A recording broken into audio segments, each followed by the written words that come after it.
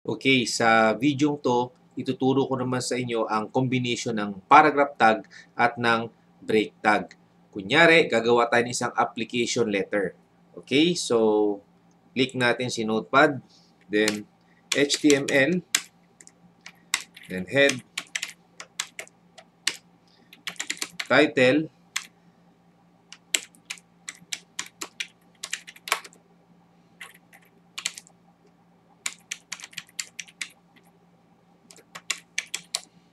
and break tag. Okay? Close ng title at close ng head. Okay? Body. Okay. Maglagay muna tayo ng mga 4 na BR.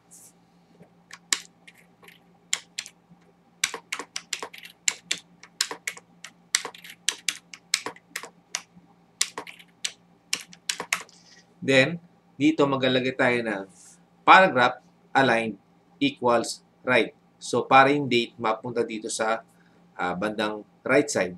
Okay? So, P. Okay. Aligned equals right. Then, lagay natin December 17, 2019. Okay. Close ang paragraph. Okay. Now, close muna si body. HTML. Okay. Dito muna tayo uli maglalagay sa desktop ng folder. Okay. So, file, save as. So, hanapin natin si desktop. New folder. Lagyan natin ng folder name niya ay application. Then, double click na rin.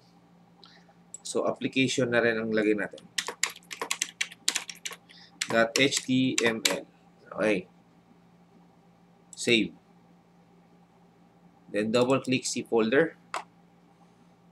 Again, double click si application. Okay. So, dito napunta sa right. Dahil yan sa P-align. So, nagkaroon ng spacing dahil sa BR. Okay. Now, another 4 na BR dito.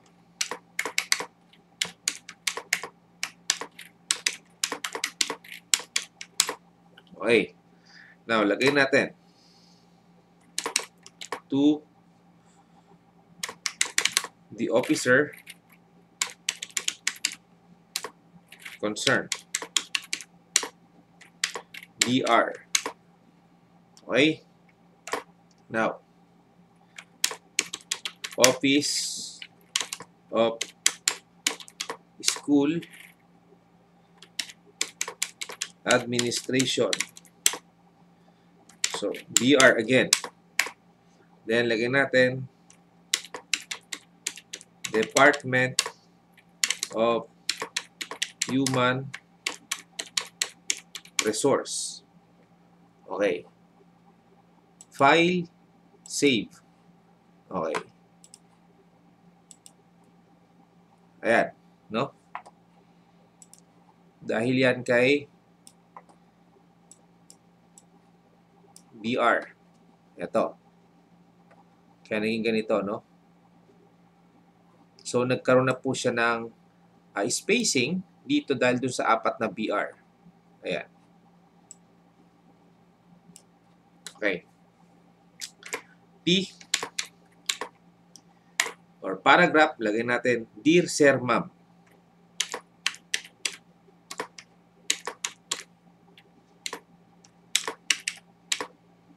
Okay. Then another P, lagay natin, it came to my knowledge that your school is in need of computer instructor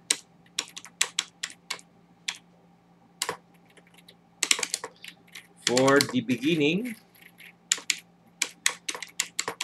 of semester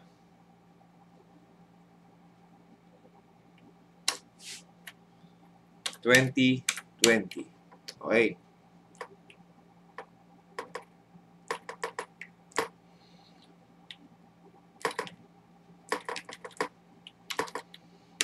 And I want to be counted as one of your applicant. Okay. So, file, save. Okay. Refresh. So, ito yung paragraph, no? Dalawang P dito, no? Now, next.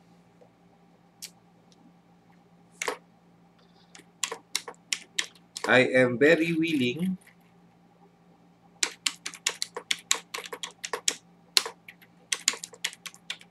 to teach, and I believe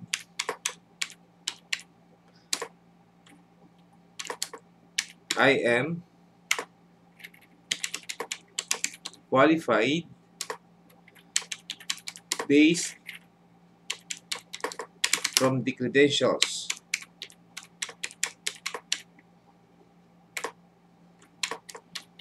I have taken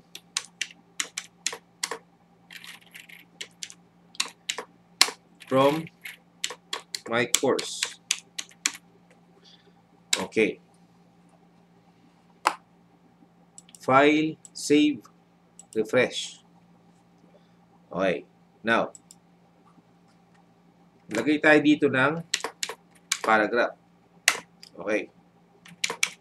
Sir, ma'am, it will be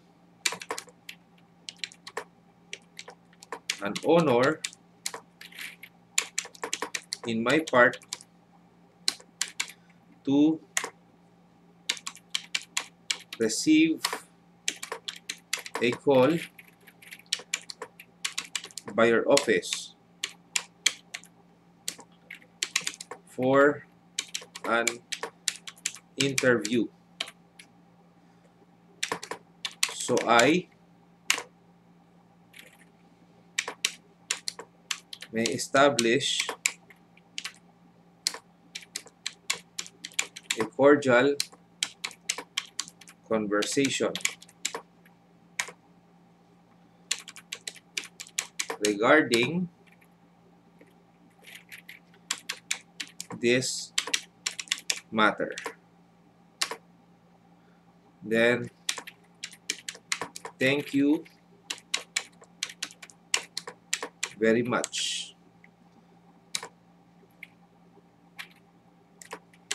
And I am looking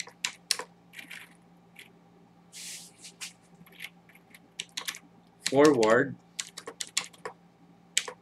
to meet you soon at your convenient time.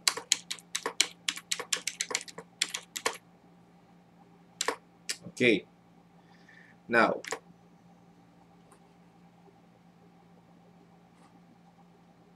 ayan.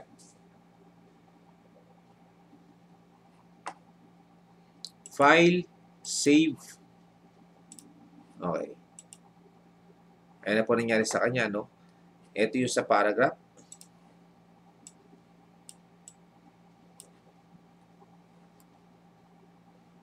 Okay.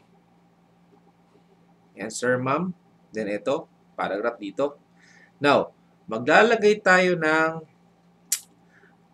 apat na BR again.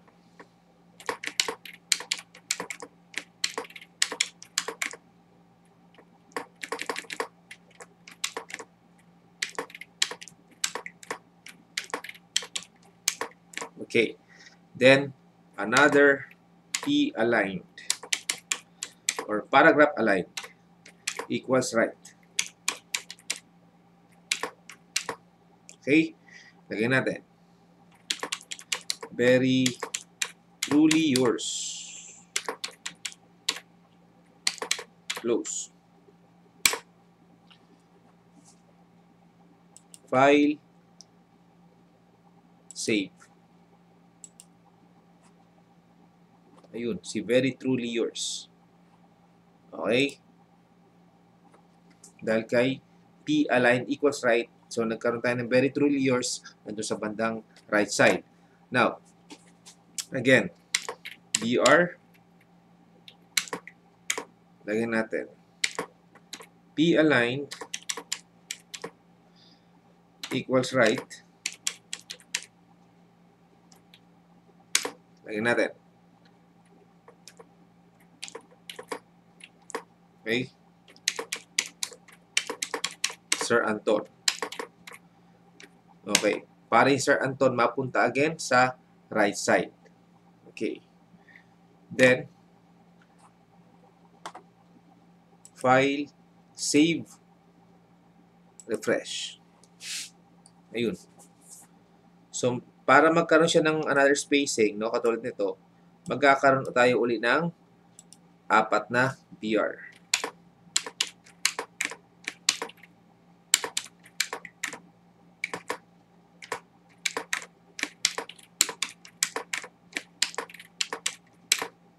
Okay. File, save, refresh. Okay. Ayan. Dahil po yan sa 4 na BR.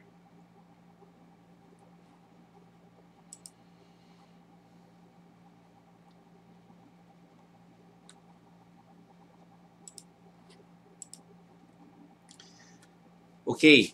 Hanggang dito na lang po muli ang ating tutorial. Magkita-kita po tayo muli sa susunod na tutorial.